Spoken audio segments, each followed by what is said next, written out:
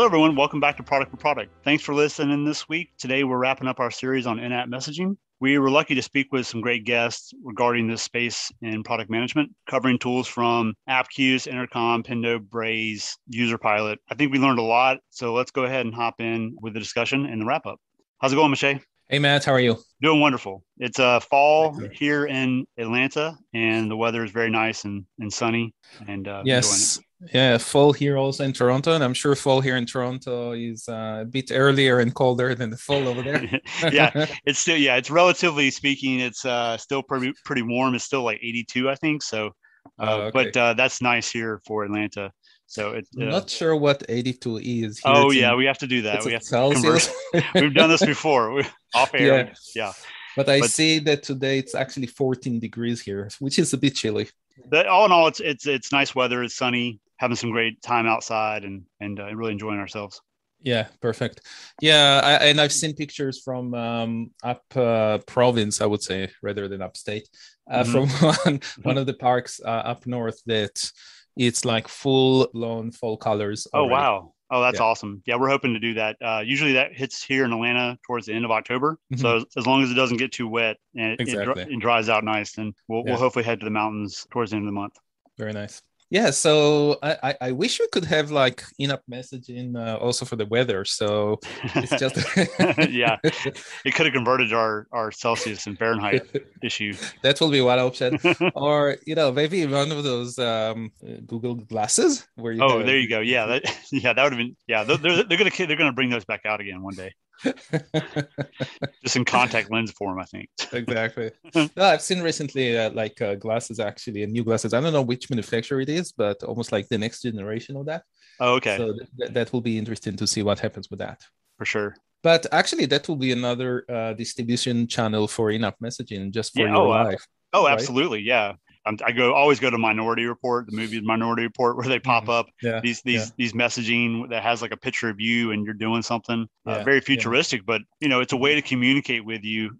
That's what's so fascinating about the in-app messaging space is because, like you're saying, it can be used in so many different ways, and Mhm. you can learn so much, as a company. But I think it can really empower the user with your product. So I really enjoyed this series we had. Yeah, me too. And I think this is also one of the things that we learned throughout the series about where it started at any of those companies, but then where it evolves to other things and other solutions. Mhm. Like when we talked with Ken about Braze, when we started this, I wasn't even familiar with Braze. Me either. Although I know there is a lot of users and a lot of followers, mainly because to me probably it wasn't on the radar because it is a marketing. It's more sold as a marketing tool for marketing people, Mhm. but the way that Ken is using it also for all the needs that he has for in-app messaging is great. Mhm. So that was really interesting to learn over there. Same thing also with Intercom. I was familiar with Intercom from many places where I used it, only with their chat functionality that there is this little icon on your screen, and then you can send them a message telling them you have a question or whatever, or they can send you a message and they interact with you, and then it's almost like it's a chat inside the application. But I Right. didn't know that they have other type of features that are more close to what we were looking at for in-app messaging. So that was really really cool to see. Yeah, right.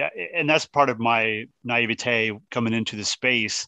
We all go inside an application, and these days, one of our guests mentioned you almost have to have it now. I think it was Trevor that mentioned you almost have to have it in the application now, or the user is going to be like, "Hey, where's my engagement? Where's my messaging? Where's my Hmm. chat? Or how can I reach out to somebody?" Right.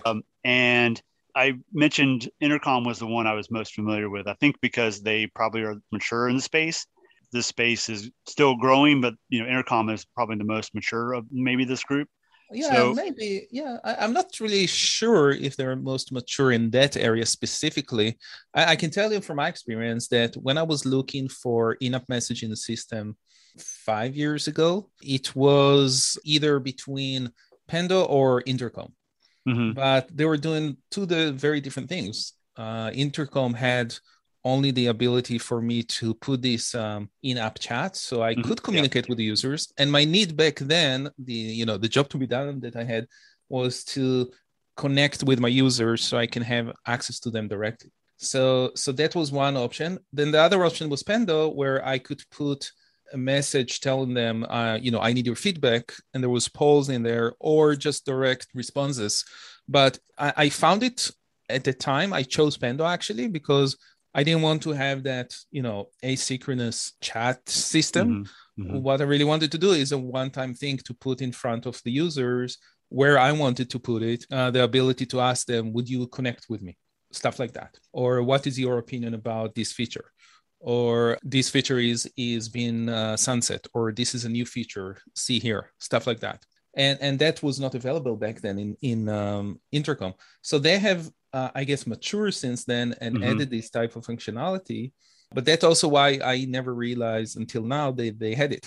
It's great you mentioned that, because I'm thinking early on, these messaging platforms may have been reactive. They maybe required the user to engage with it, as vice versa. Now it may be more proactive in the sense that it no longer requires the user to say, hey, I need to talk with someone. It says, hey, judging by your interaction with our application, right, we are kind of predicting or saying typical users that get hit this page, they have this kind of question. So maybe that's part of the change. Yeah, at the end of the day, first of all, once they see what other companies have done, it's possible to this type of products to add these type of functionalities and get into that space as well. And in the end of the day, it's all about the technology that all the products are being built on top of, and the type of distribution channels, like we said before. So if it is a browser, or if it is a mobile, or if it is whatever, if they already have one type of feature based on this technology, then it should be easier for them to expand it to other type of features. You mentioned Pendo, and Pendo, we've talked about Pendo before, where Pendo seems like a little bit of everything. So going back to the analytics space where you have amplitude and mixed panel, these are specialized tools. It sounds like in this space, we also have specialized messaging. And then you have Pendo where, it's kind of like I got my hands in several spaces. So yeah, that's true. That's true. So like we said back then, specialized product or platform that does more than just one thing. Yeah, that was very interesting. Another interesting thing is that there are actually other players in this space. And when I was, looking for guests to join us, I actually contacted a few other companies. Well, usually I'm trying to find people on my own, not through the companies.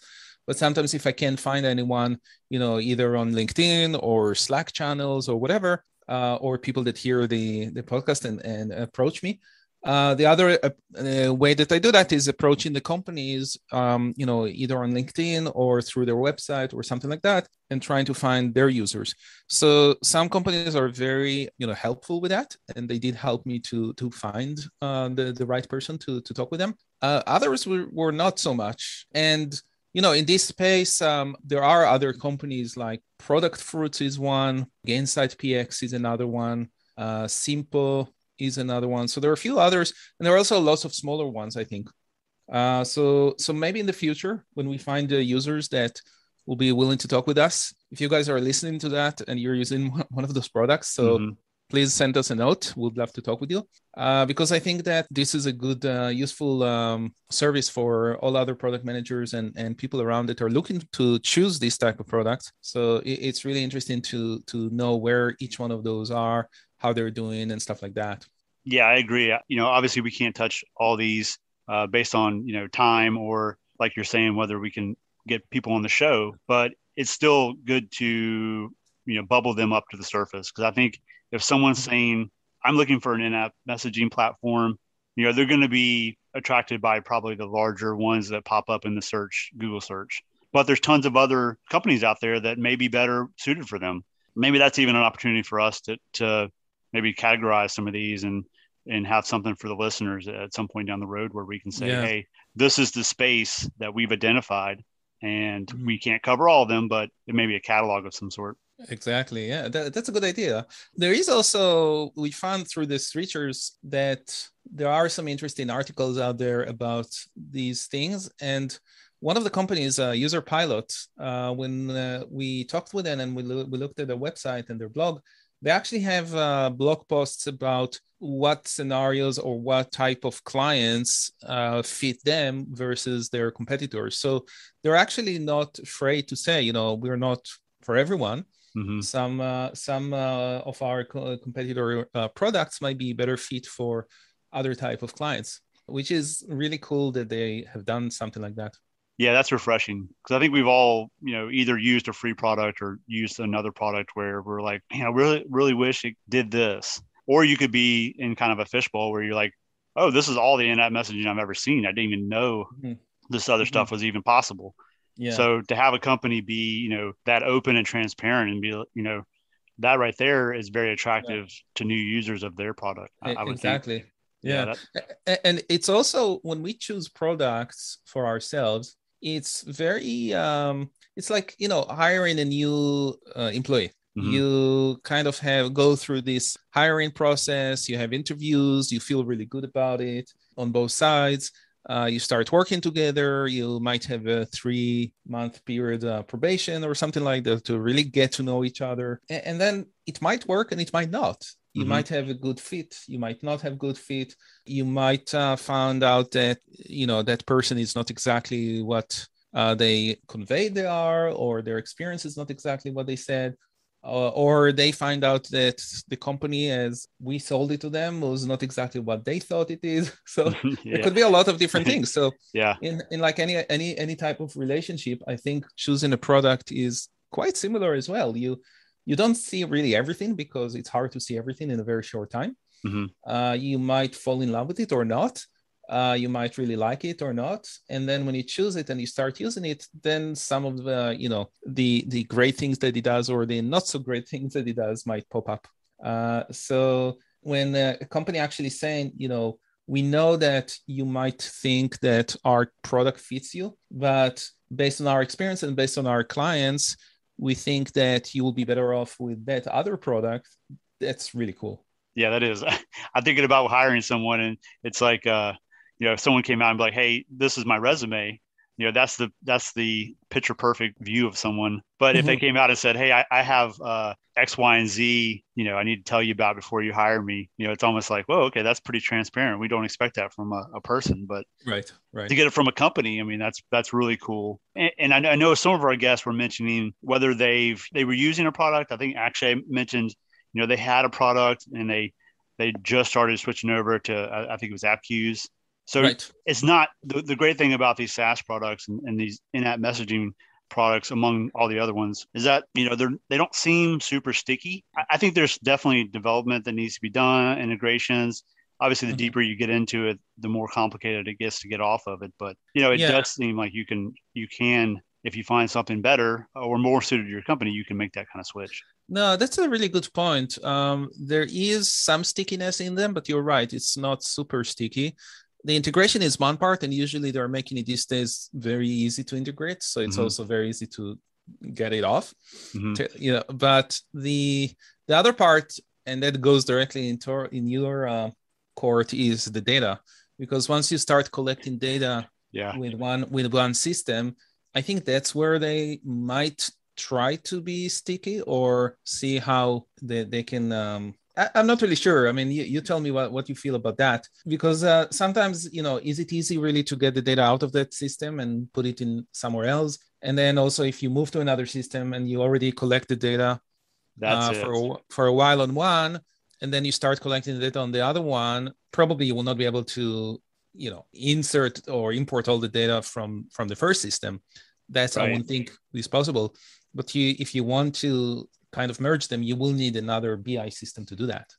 Right. And that's where you would plug in something like Mixpanel Amplitude, because some of our guests mentioned that the analytics of these tools, aren't super, blown out. And that's understandable. That's not their main focus. But yeah, to your point though, the data side of things, you could have one tool tracking some metric of click rates or whatever, and you shift to a new tool and it doesn't do that for some reason, or it does it in a different way.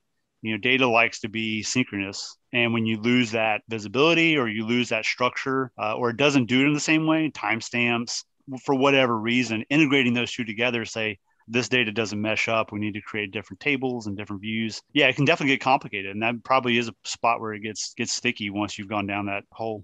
Exactly. So it really depends on how much data you actually have from one to the other. And if you don't have a lot, then it's not a big deal anyway. Yep. And also whether you really need to maintain that data or not. Yes. And the other part is if you do have a BI team and system and something like that, that could be very useful to help you actually just store the data in a data warehouse and transform it over there. Even if you're using like a Mixpanel or using Pendo that has their own data analytics, you might find it useful to merge everything into one data warehouse. Yeah, I think that's definitely a possibility there if we're looking to make a switch between the products. Yeah, but I think the analytics space in general with this stuff, the ability to do experimentation, I mean, moving just beyond the descriptive, like, what had happened in the past day, going into prediction and going into like, let's look at experimentation. Ken likes talking analytics like I do. So I think back to what some of the stuff Ken talked about, but to do A and B testing, to do that scientific research, how are my users interacting with this? Let me do some segmentation. Yeah, there is another point that come to mind that we didn't really talk so much throughout the series, and that's related to product led. And you mentioned it earlier with something that I think Trevor said about people are expectations and expecting to be led these days and to have this in-app messaging to tell them what to do and where to go and stuff like that. Yeah. So that's really part of the core of what product led is all about. Where you make the system, first of all, you need to make the system, easy to use. That's by, definition. Right. But then you also want to help them find the value as soon as possible. And usually when users do find the value as soon as possible, they will also convert to a paid customer. Typically. Well, even once they're paying customers, they may not find the value right away.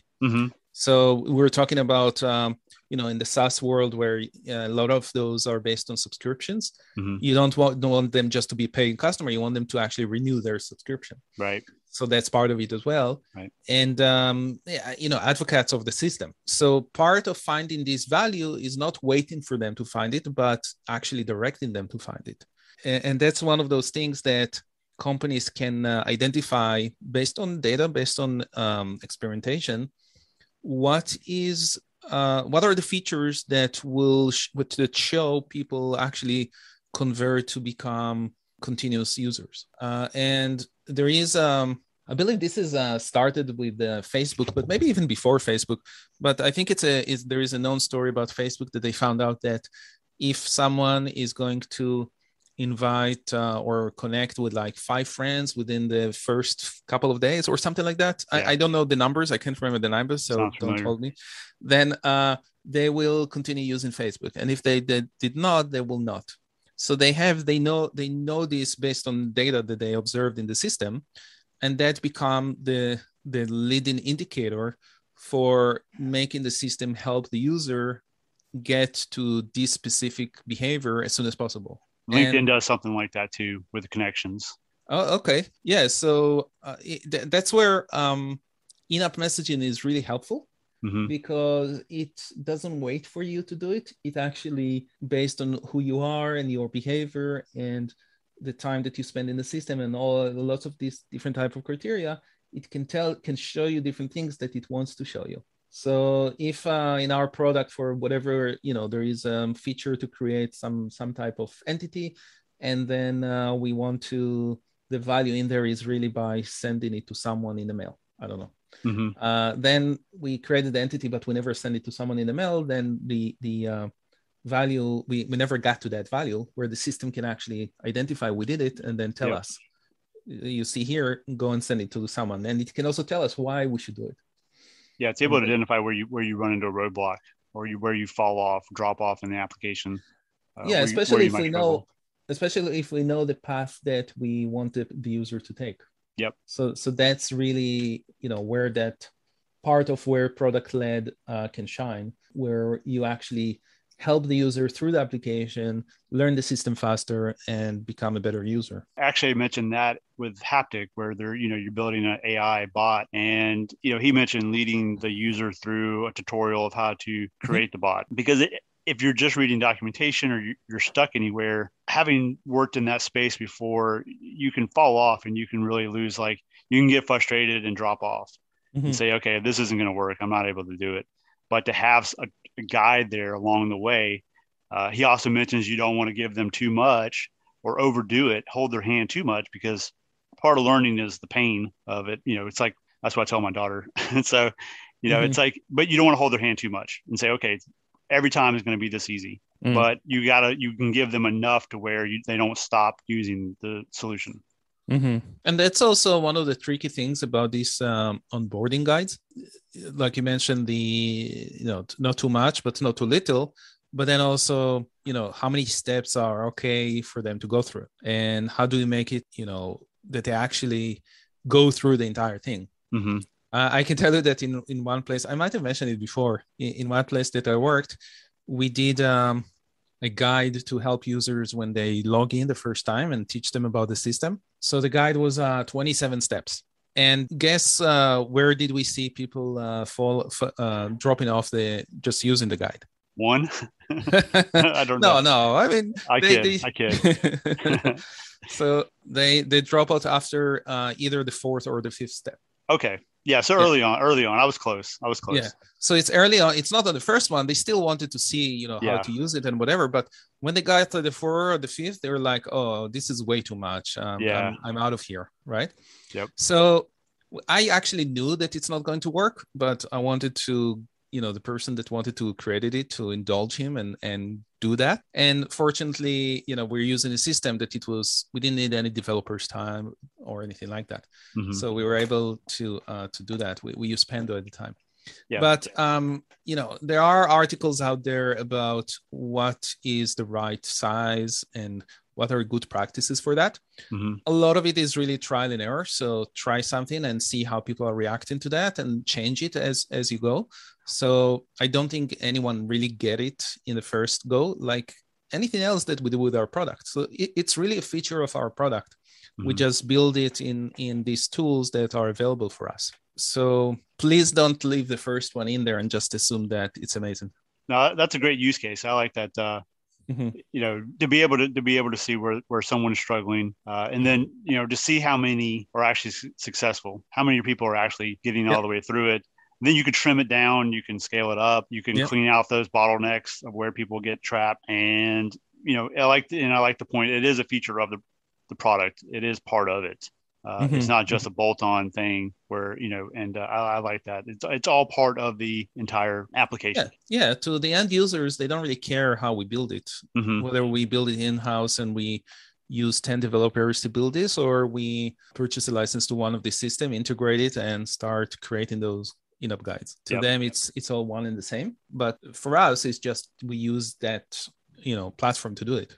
That's all it is. And if we are lucky enough in our company, there is actually someone responsible for that rather than the product manager. So it really depends, where we work and how this system is set up.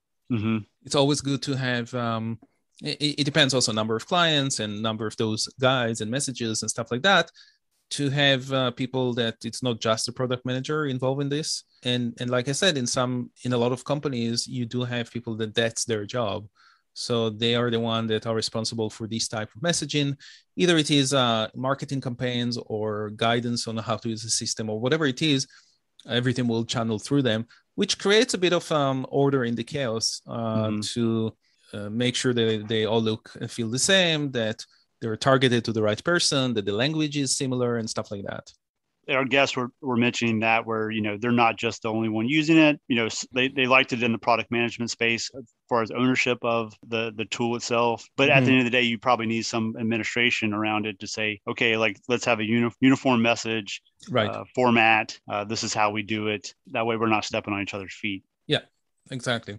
And this is interesting also to see with each one of those companies who they target. If they target the marketing people, they target the product people, or they target some other type of people in the organization. And I've seen changes also in this over time because what is important for product people may not be as important for some other people, or what is important for marketing is not the same as others as well. I think for product people, it's more, to me at least, it's two things. One of them is the ability to have that functionality in the system, so enablement of this type of functionality.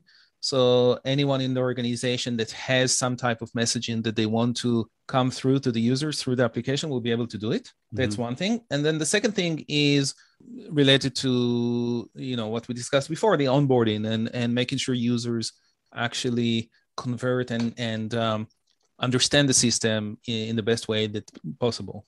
Leads me to think about, and you could hopefully speak to this with your experiences, 10 years ago, I think product management wasn't much of a role, I suppose. It was more of a marketing. Yes. And maybe some of these tools were like, hey, we're marketing to, sales and marketing. And as these paths have diverged between sales and marketing and product, maybe they're having to reevaluate how they're selling their product, how they're designing their product themselves. Absolutely. Yeah, and that goes back to the product-led discussion, because in many organizations, if they're sales-led, then that is, they will drive things based on who paid the money to build something or who they can sell it to. Where product-led is more like, what is the proper product market fit? Who are the right users for this? And everyone will align around that. Sales will still be part of this because they will have to find these users and clients that fit the bill and fit this client product market fit. And also depends on the complexity of the product. In many cases, they will have to go through, still pre-sales and demos and stuff like that. But with product-led, there is much more opportunities these days for users to try it on their own and see if it is a good fit for them, even before they speak with sales. Yeah, I like that. Yeah. And to do that, part of it is really to be a self-served application that is easy for them to jump on, start right away, and you start using it without anyone help. And that means, like, how can we help someone learn something that might be quite complex? So either we limit some of the functionality so they cannot use everything, or we don't even show them some of it because we want to introduce things as they go. And I think Slack is doing something like that. And then the other thing is those onboarding guides to really help them through the process of learning what's available. Anything else you think we should talk about regarding in-app messaging in our wrap-up? I think whether you're a big company or a small company, I think in-app messaging really offers a lot of opportunity. I'm really excited about this space and watching it grow and really hopefully going to dive in more after this series, and hopefully we can circle back around at a later date and continue to talk about it. Yeah, absolutely. And again, if everyone that listens to us want to share their experience with other products or with the products that we talked about, please send us a line. We'll love to hear from you. This has been fun. Yes, definitely. And I'm excited also about our next few episodes. Oh, absolutely. Yeah, we didn't decide yet what is going to be the next series, but we recorded a few off-series episodes that we're excited to share everyone with. So definitely please stay tuned because there are some exciting guests coming on the show. Yeah, really excited about the guests we have lined up. And I think they're going to offer some great insights into product, culture, getting into your product career, growing your career. So really excited to get these out there, and hopefully they'll really be rewarding to the listeners for sure. Definitely. Well, great. Well, thank you so much, Moshe. And to all listeners, thank you so much for listening. Please drop us feedback. We really do appreciate it. Thank you, Matt. That was a pleasure. Take care, everyone. Take care.